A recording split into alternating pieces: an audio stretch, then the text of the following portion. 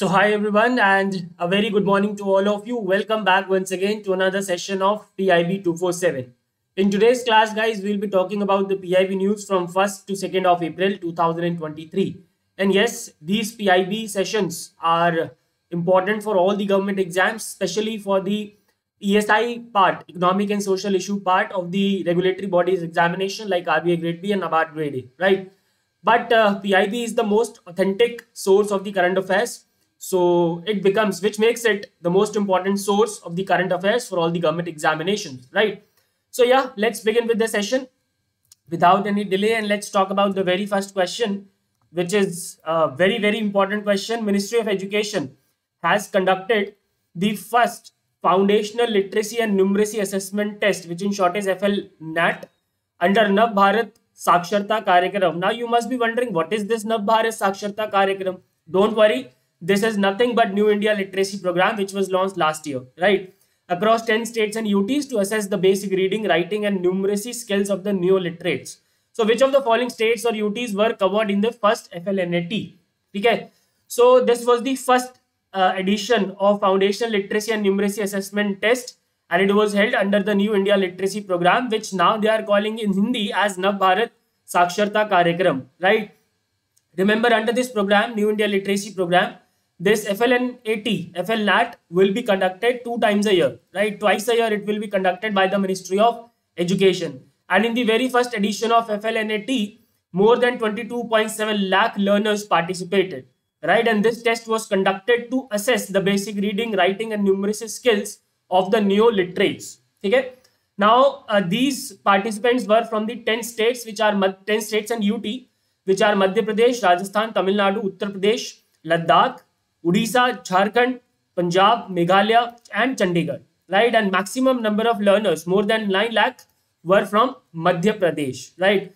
And now, since we are talking about New India Literacy Program, so let's talk about this also, because you never know कि New India Literacy Program से कोई question आ जाए. So remember, as the name says, New India Literacy Program is for imparting foundational literacy and numeracy, critical life skills, basic education, and vocational skills to the citizens of the nation. It was launched last year 2022 by the Ministry of Education, and the targets under the scheme will be achieved by financial year 2027, which means the scheme will be continued till financial year 2026-27, that is up to 31st March 2027, right? It is a centrally sponsored scheme with a total outlay of 1037.90 crores. And what is the meaning of centrally sponsored scheme? Centrally sponsored scheme means the funding, the amount is shared between the center and the states, right? While if any scheme is a central sector scheme, agar koi scheme central sector scheme hoti hai, then in that scheme the entire funding is borne by the central government, right?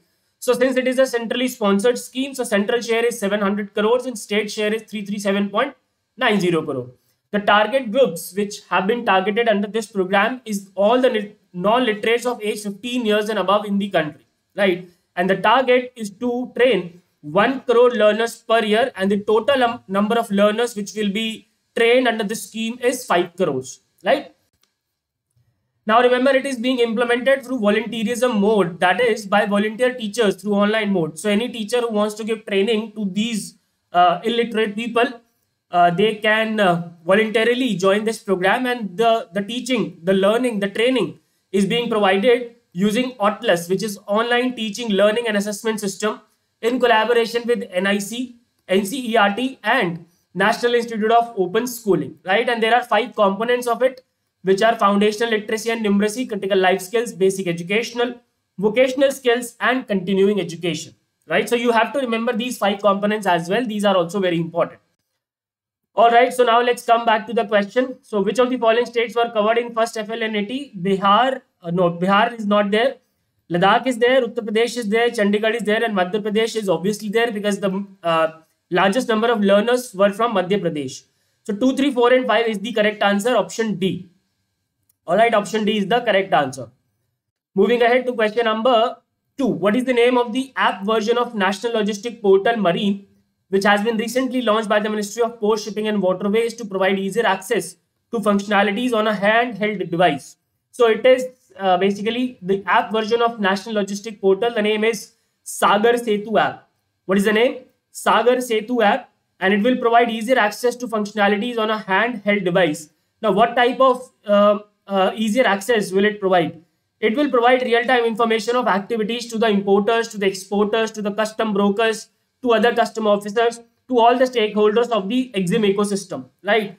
It will also provide vessel-related information, container, freight station, and transactions on the fingertip, right? And it will also enable the digital transaction for payments, which is required for clearance process of import or export, like container freight station charges, shipping charges, transportation charges, etc. Okay, ji? So that is all about Sagar Setu app. You just have to name the just have to remember the name. Sagar Setu app is the correct answer, option A. Question number 3 पे चलते हैं. Very important question. Limit on ceiling for guarantees under recently revamped credit guarantee scheme for micro and small enterprises has been enhanced from 2 crore to how many crores? So credit guarantee scheme for micro and small enterprises हमने last class में ही पढ़ा था. And if you guys remember, in this year's budget, 23-24's budget, the finance minister had announced that this credit guarantee scheme for micro and small enterprises will be revamped. So this, this scheme has now been revamped as per the decisions, as per the announcement of the Union Budget 2023-24. And in the revamped scheme following, these are some of the new provisions. Number one, in the corpus of credit guarantee fund trust for micro and small enterprises, 8,000 crore rupees has been infused, right? So if you guys remember, in the last class, we have discussed that this scheme is being implemented by Credit Guarantee Fund Trust for Micro and Small Enterprises, which is managed by SIDBI and Government of India. So in this trust, 8,000 crore rupees have been infused. Reduction of annual guarantee fee for loans for loan up to rupees 1 crore from a peak rate of 2% per annum to as low as 0.37% per annum. Then जो limit थी on the ceiling for guarantees, earlier the guarantee was given on the loan up to rupees 2 crores. Now this amount has been raised to 5 crores, right? And this will motivate the micro and small enterprises people. They will have more amount of loan from the financial institutions, and financial institutions will also feel secure because this credit guarantee fund trust will provide guarantee for the loans up to rupees 5 crores, right? And legal proceedings are now not required for settlement of claims in respect of guarantees for loan up to rupees 10 lakh. 10 lakh रुपए तक की अगर कोई loan outstanding होता है तो उसमें कोई लीगल प्रोसीडिंग की रिक्वायरमेंट नहीं होगी, right? So this is guys very important. I believe इसमें से आपके एग्जाम में क्वेश्चन आना चाहिए. So it has been increase from 2 crore to 5 crore. Option A is the correct answer.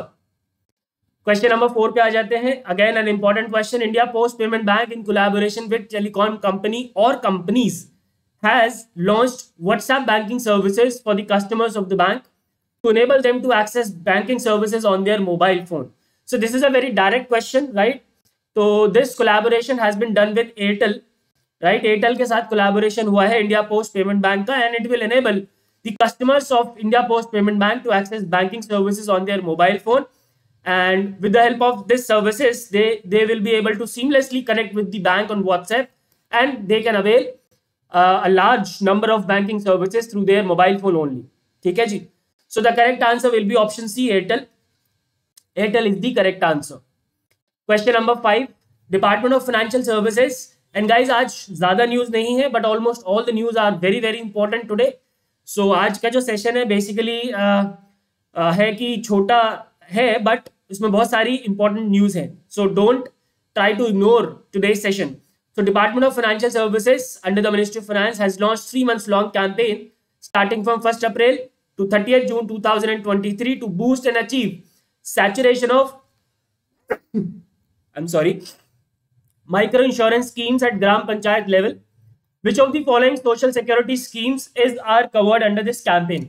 So basically the question is for which micro insurance scheme the campaign has been launched. So remember guys, this campaign will run from 1st April to 30th June 2023, and the micro insurance schemes for which this campaign has been launched are Pradhan Mantri Jeevan Jyoti Bima Yojana and Suraksha Bima Yojana, right? Pradhan Mantri Suraksha Bima Yojana is for accidental insurance, right? On the accidental death of the beneficiary, 2 lakh rupees covered 2 lakh rupees is provided on a premium of just rupees 20. Premium कितना है इसमें 20 रुपए का. While प्रधानमंत्री जीवन ज्योति बीमा योजना is basically a life insurance scheme.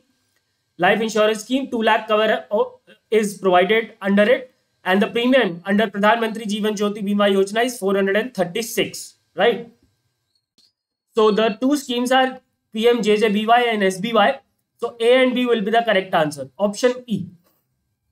And now guys, let's move ahead to the questions in short, which do not need much explanations. They are direct in nature, but do not underestimate the questions in short. You never know कि इसमें से कोई उठ के question आ जाए directly, ठीक है. But before that, if you want to have the PDF of this session, you can join the Telegram channel. The link is in description. So many people were asking in the comment section in the last class that where they can have the access to the PDF.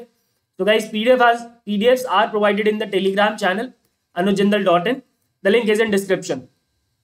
Question number 6, very, very important.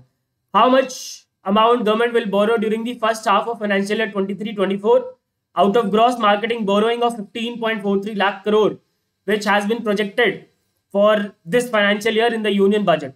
So the government has made public its borrowing targets for the first half of financial year 23-24, and out of the total projected market borrowing of 15.43 lakh crore, 8.88 lakh crore will be borrowed in the first half, right? And out of this, 1,50,000 crore will be through the ways and means advances from RBI. Okay, so 8.88 lakh crores is the correct answer. And जो बाकी इसमें provision दिए सरकार ने, these are not important for the examination, so don't worry. Question number 7, where has Ministry of Tourism organized Chintan Shivir, tourism in mission mode, convergence and public-private partnership? Remember, Ministry of Tourism has organized the Chintan Shivir in the capital, New Delhi is the correct answer.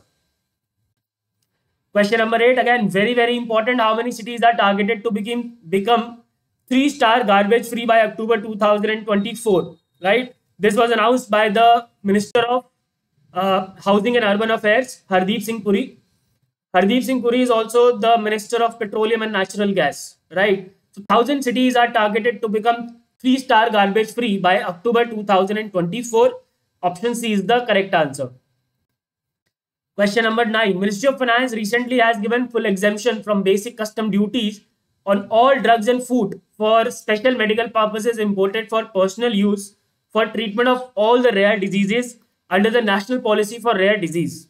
So the question is about the year in which the National Policy for Rare Diseases announced. So it was announced in the year 2021. Option B is the correct answer.